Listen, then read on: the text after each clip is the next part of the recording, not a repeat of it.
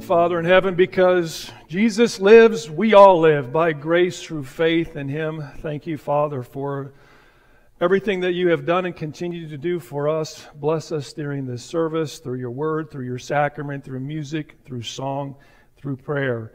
We ask that your peace and presence would strengthen us. In Jesus' name, and everyone said, Amen. John 15, verse 13, greater love has no one than this, that He lay down His life for His friends.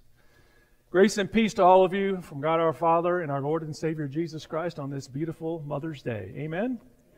So good to have all of you here in person, celebrating with your moms, hopefully, or maybe you're thinking of your mom who's no longer with you, or you're thankful for your current mom. And it's a good day to remember the love that moms have for their children. Sometimes it's hard to imagine, the love that moms have for their kids, especially when they're messing up and they're screwing up and they're making all kinds of bad choices and decisions. But there you still have moms just kind of bringing home that unconditional love.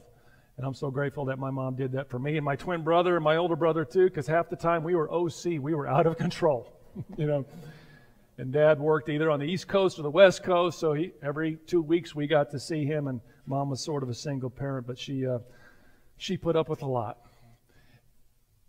Well, I'm full of them. I'm full of acronyms, so I'm going to give a quick one to you this morning, and then I'm going to go ahead and sit down. How does that sound?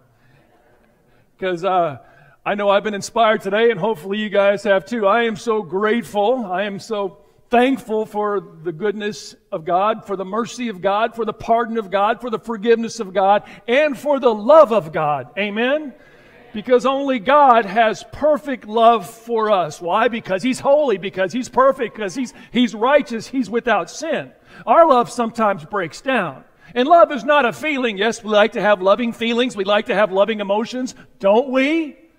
But at the end of the day, love is a decision. I choose to love in the name of Jesus. He says, I love you, therefore you can love others. You did not choose me, but I chose you to go and bear much fruit. And we know the greatest definition of love, by the way, if you got 10 people in a room and said, hey, tell me what you think about love, you might get 9 or 10 different responses, would you not? The best definition of love is right in the Word of God. It's 1 Corinthians chapter 13, and it says that love is patient and love is kind. It is not rude. It does not envy. It does not boast. It is not self-seeking. It is not proud. And I like this one. It keeps no record of wrongs. Amen? And because I like to do that once in a while. How about you? I remember when you said that to me. I remember when you put me down. I remember when you stabbed me in the back. How dare you? I'm going to get back at you. Thank goodness God doesn't divorce us. Thank goodness God doesn't say, you keep on doing the same thing over and over again. I am tired of you. Get out of my face. He doesn't do that. I love you. I forgive you. I've claimed you. I've adopted you. I've chosen you to be my very own. And I'm going to forgive you, hoping that you will forgive others. L in the letter love is love everybody. And I don't mean just the people who are nice to you, the people who are kind to you, the people that forgive you, the people that are there for you. I'm talking about your enemies. The people who don't care for you. And I know you don't have anybody that doesn't care for you. Because I sure don't. I don't have any enemies. I never have. Pinocchio knows. As the scriptures say, it's easy to forgive those who forgive you, to care for those who care for you, but pray for those who persecute you. Love your enemies. Reach out to them. Because when you do, it says in the book of Romans, it's like heaping burning coals upon their head. In fact, I'd encourage you, and I've done this once in a while when I have the pride and courage, because sometimes I don't, go and sit down next to your enemy. You know that person that can't stand you, that doesn't like you, that's angry at you? Go sit next to that person and smile at them. How are you doing today? They can't stand it. It just hacks them off because they want you to be at the same place they're at. Stubborn and resentful and bitter and grudgeful. So when you go up to them and smile and say, just thinking about you today, how are you? That's a good way to tick a person off, isn't it? Try that with your spouse. Love your enemies. Who did it perfectly for us? Jesus did. He's our example. And the letter O in love is to overcome.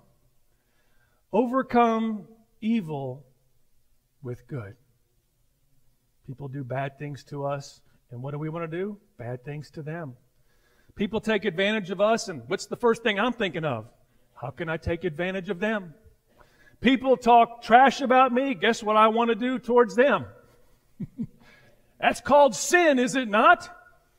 In the Greek, it's hamartia, which means missing the mark. And we all miss the mark. None of us passes the exam. None of us gets out of this life sin-free. We were conceived and born in it, and we're tainted with it. But thank goodness of God's mercy, of God's pardon, of His forgiveness. He doesn't hold it against us. Instead, He held it against the one who was sin-free, the one who was holy, and the one who was perfect became sin for us.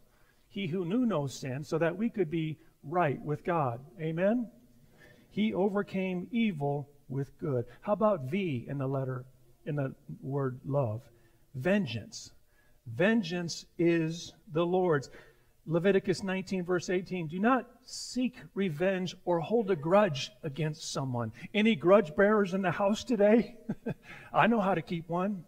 In my sinful pride and my stubbornness, thinking that I know it all, thinking I'm better than other people, that I'm right and they're wrong. Real easy to go that direction, isn't it? If someone's done you wrong, let the Lord take care of it. Amen? He'll handle matters. He knows how to do it. He knows how to work in their life. He knows how to convict people with the Holy Spirit, but also convict them with the gospel that they're freed and forgiven in Jesus. Leave vengeance to the Lord. It says in Romans chapter 12, verse 17, if the whole body were an eye, where would the sense of hearing be? If the whole body were an ear, where would the sense of smell be? But in fact, God has arranged the parts in the body, every one of them just as God wanted them to be. We're one body, but we're many parts. We don't want to slam other people. We don't want to put them down. We don't want to carry on in ways that displease and dishonor the Lord. And that's why we try to emulate Jesus. We try to have the same attitude of Jesus. It says that in Philippians chapter 2. It's one of the few times that the word attitude is used in the New Testament. Have the same attitude as Christ Jesus. We want to emulate Jesus, His perfect life. We want to carry out His will and walk in His ways. And in today's families particularly, love requires special attention. On this Mother's Day, as we think about our moms, I remember family, when our kids were small, we had this on our fridge. It says, what does a mother do for her child? She changes 4,380 diapers, leaving a few for dad. She gets awakened 1,625 times from sleep. She prepares 2,920 bottles. She plays hide and seek 730 times. She gives her child 2,555 baths, knowing her child could use 10,555 more. She will pick up and hold her child 91,000 times, maybe two at once, equaling 95 pounds of clinging joy. She will clean up after her child 40,000 times, smiling at her little one's industriousness. By the time a child reaches the age of 12, a mother has made 4,015 peanut butter sandwiches, wiped up 16,240 soils, sung 2,950 songs, said prayers 12,700 times, and read 8,760 books, some as many as 87 times each. A mother will hug her child 46,720 times, kiss him 17,520 times, and give 116,800 love pats. She will say, I love you to her child at least 21,900 times and will always wish she said it more often. As mothers, it continues on. We do whatever needs to be done for each child at a time. We accept this inconvenience, rocking our children in the middle of the night, racing out of work early to take our children to the doctor. We also deal with the unpleasant cleaning up the mess after a child projectile vomits in bed all over the wall and floor.